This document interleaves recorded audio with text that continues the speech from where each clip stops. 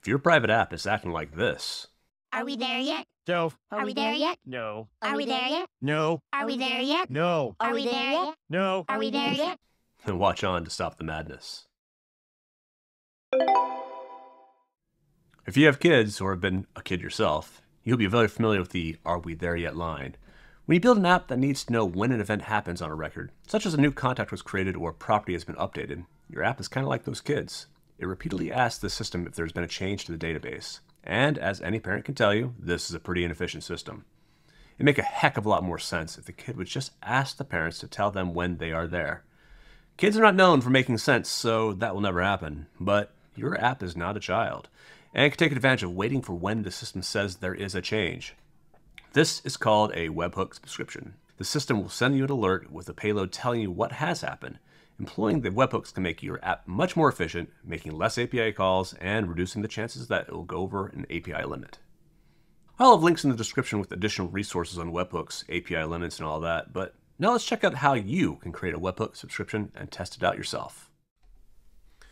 Okay, I have my account open, my demo account, and you can see I have 3 tabs here. One is the dashboard. The one is a contact named Mabel McDonald. She's our chief chicken, and I have unfortunately misspelled her address, and my daughter is very upset about that, so we'll be updating that in a little bit.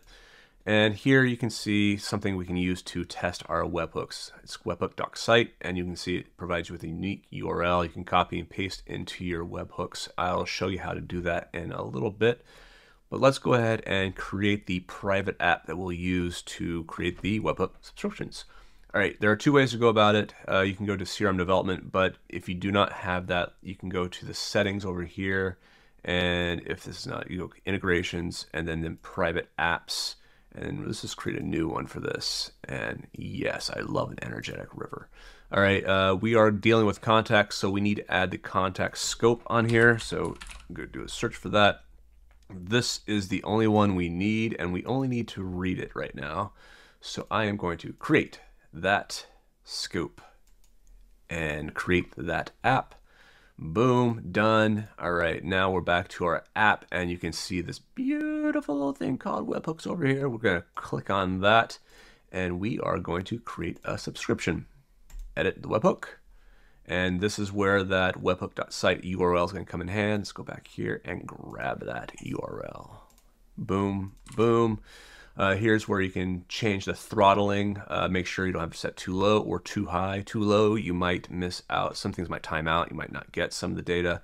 And if you have too high, you might get too much data at the same time. So you might need to mess around with that. Going here, we're going to create a subscription. We are looking at contacts. You can do multiple, but we're just doing contacts.